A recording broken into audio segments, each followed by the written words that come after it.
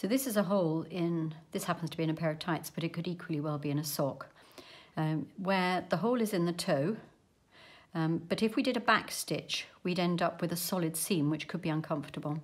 So this is just a very simple stitch. It's officially called a whip stitch, which makes it sound posh, but it's just stitching over and over and over again. I'm going to use a brightly coloured thread here, just so that you can see what I'm doing. I'm going to get rid of that little annoying bit there.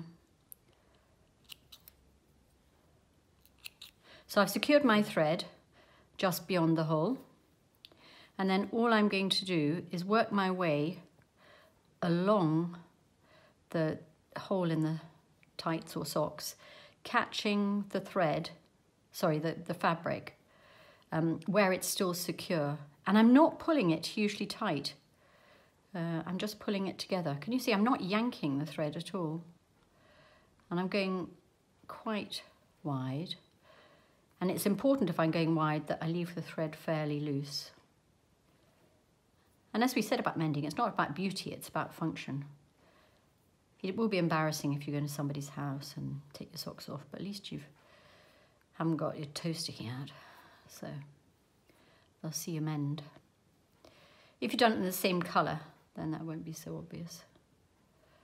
So go all the way to the end. There, that's taken, what, a minute?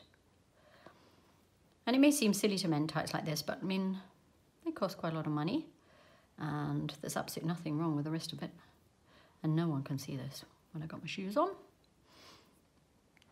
So there we are, that's it. So I do tight at either end, but it's loose in between. And you can see it looks a mess. There's no beauty, that. But now I'm going to put my hand into the tight, and hopefully that will work. Yep, there. So now I'm stretching it out on itself, and it's held the pieces together, but it's not too lumpy. You know, that's wearable.